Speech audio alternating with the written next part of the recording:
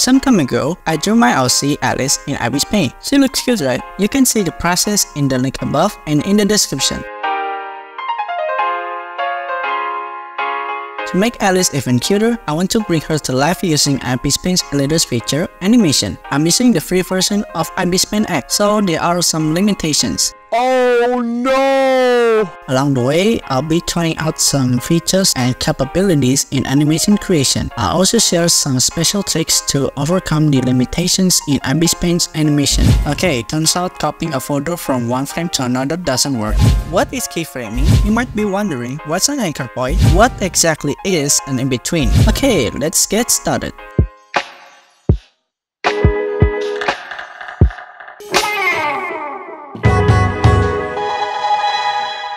First, select the canvas and then the frames per second. The next step, I add 8 more frames, and now there are a total of 9 frames. To save time, I've already prepared the sketches. Then I place the Alice's movement sketches into the 9 frames one by one.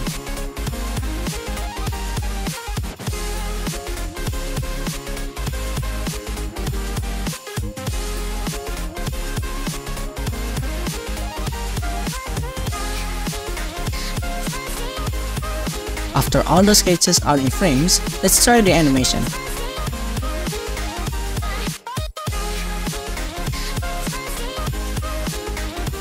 Okay, that's good. Okay, turns out copying a folder from one frame to another doesn't work. If you copy a folder from the first frame and paste it into the following frames, it doesn't remain a folder, it turns into a single layer. So I had to come up with a workaround. I copied and pasted individual frames, and then I swapped the last frame to become the second to last frame. It's a bit of a workaround, but it gets the job done. I'm going to copy the entire Alice folder and paste it into all frames. Next, import Alice's image assets from the old Ibispaint file.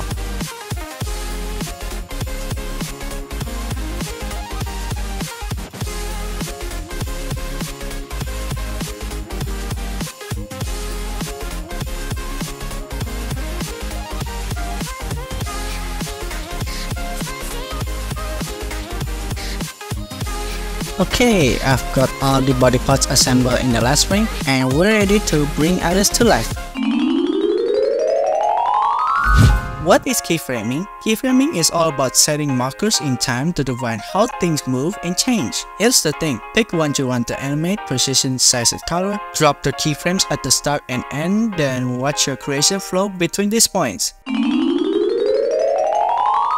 In this animation journey, I've set up 8 keyframes to bring Alice to life. To be honest, the keyframes were already made when sketching. Now let's assemble Alice's body parts to match the parent keyframes, starting with keyframe number 1.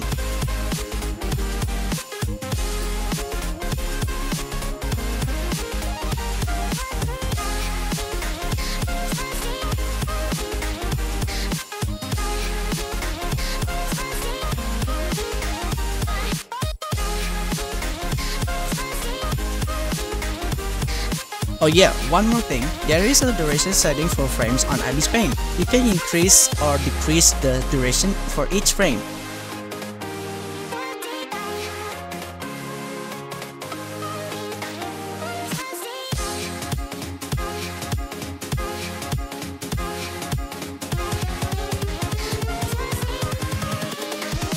Here we go!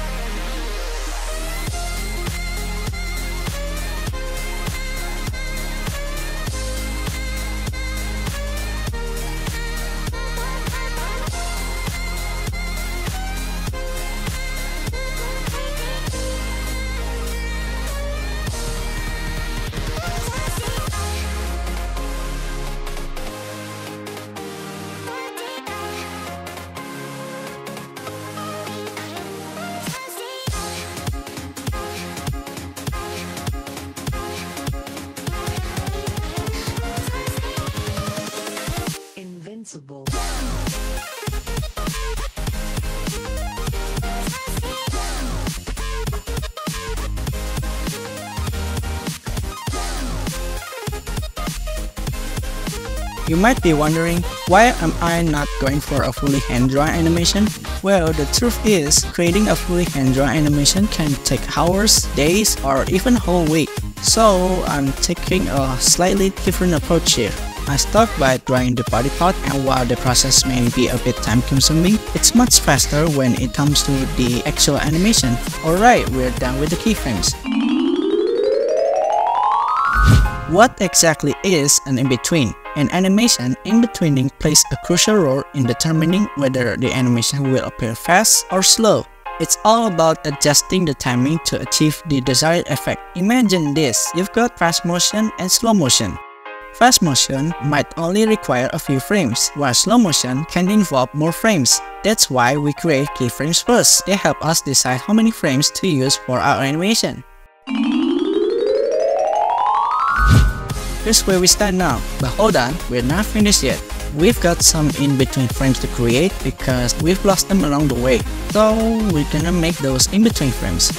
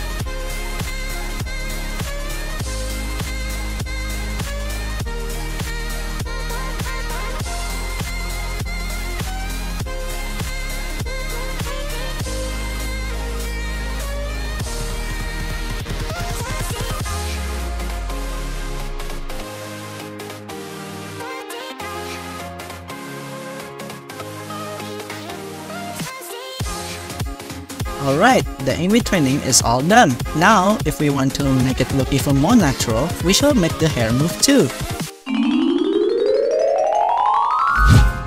Now here's where it gets tricky. In Ibispaint animation, there's no anchor point in the transform tool. You might be wondering, what's an anchor point? Well, it's like this pivotal point that everything rotates and scales around when you use the transform tool. For example, if you want to animate a character waving their hand, you have to move the anchor point to where the forearm connects to the elbow. So I have to move everything manually until it looks natural. This is painful. So the next step is to animate the hair. We're going to use a mesh form to make the hair sway from side to side.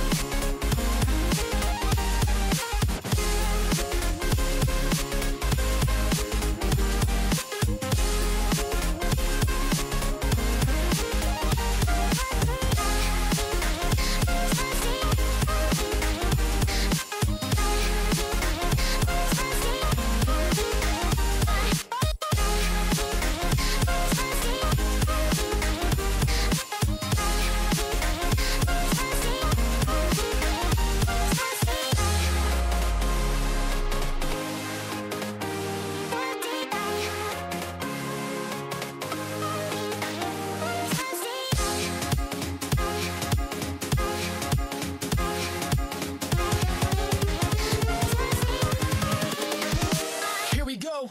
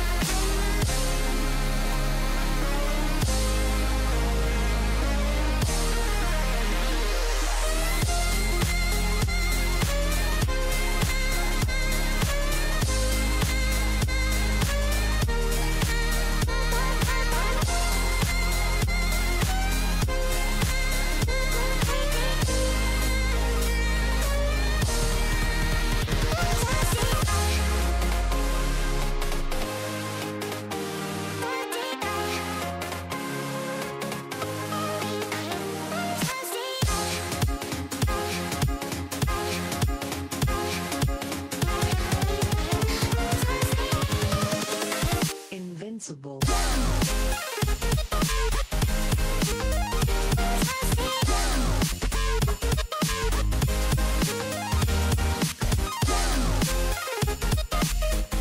There we go, the hair movement is all set. Now onto the background. I've already prepared an image for the background, so all that's left is to place it in each frame. In Ibispaint, you can place the background in all frames at once, unlike VivaClip. So whether we like it or not, we have to add the background one by one.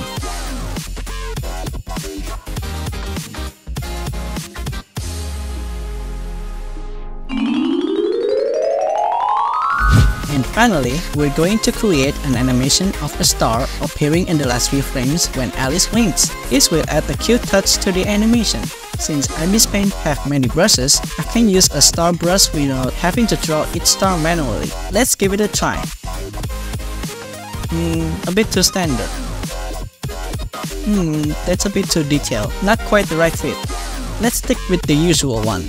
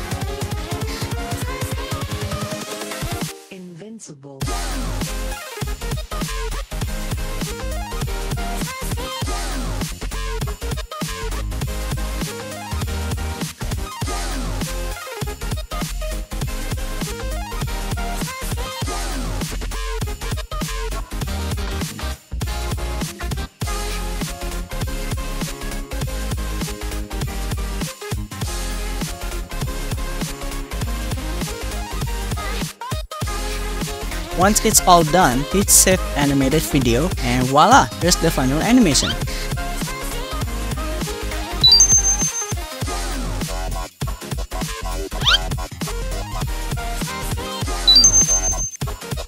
If you find this video helpful and enjoyed the process, please don't forget to give it a thumbs up and subscribe to my channel. Your questions and suggestions are always welcome. Thanks for hanging out with me today, and until the next video, happy creating!